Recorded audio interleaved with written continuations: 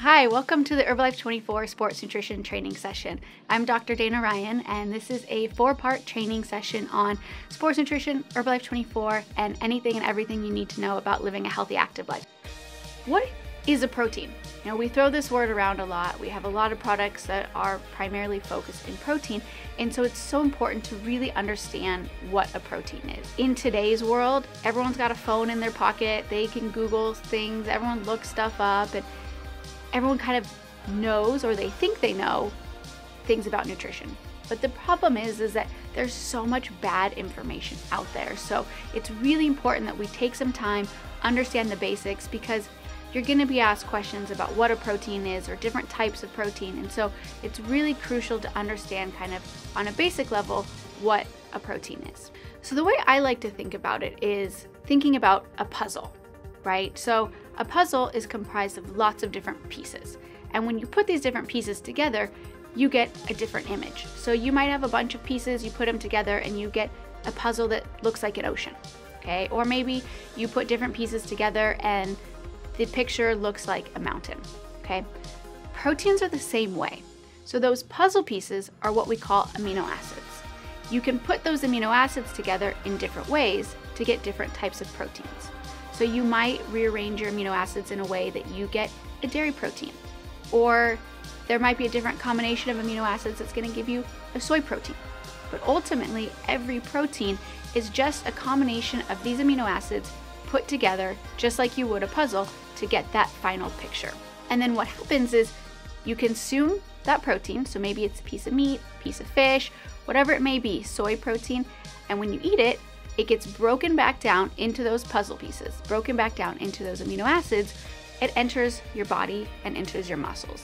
And we'll talk in the 4th part of this series about why that's so important for recovery and building muscle in the long term.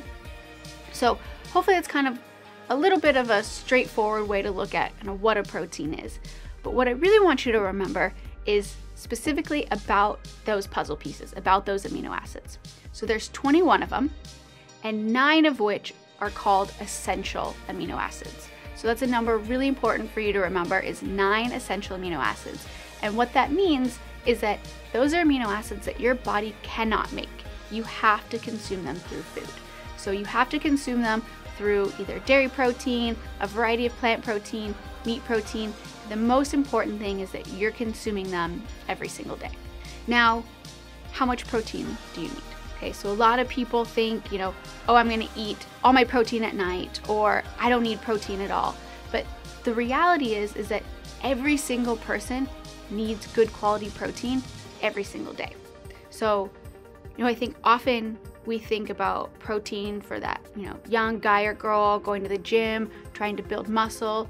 But my challenge to you watching this, and I'm going to challenge you several times throughout this series, is to kind of think different about maybe some of the common myths or stereotypes that you might have about sports nutrition or protein in general. Because the reality is that every single person needs protein every single day. Okay, sure, for that guy going to the gym, wanting to build muscle, it's essential. But think about an older adult, right? We have an aging population, and one of the realities of aging, whether we like it or not, is that you lose muscle mass. And it's just a fact of life, is as you get older, muscle mass decreases. And the problem is when you lose muscle mass, especially in your core as well as in your lower body, so especially as you age, consuming adequate protein and helping protect some of that muscle mass, protecting your body, is really, really important. So might be a young guy going to the gym, young girl going to the gym, trying to build muscle. Might be an older adult trying to preserve muscle and build muscle as well. Or maybe you're trying to lose weight. Okay, protein's really critical for that person as well, because protein compared to carbohydrates actually helps you feel full for a longer period of time.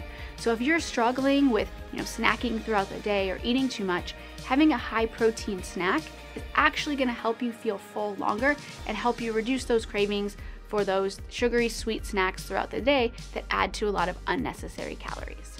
But again, back to this idea of balance. It's not just about having protein at night, it's not just about having protein in the morning, but what we know is that it's so important to space your protein out throughout the day. So a concept we call protein pacing. You want to make sure with breakfast you have good quality protein, maybe a high protein 10-20 gram protein snack in the middle of the day, followed by lunch, maybe an afternoon snack, and then again at dinner having some good quality protein.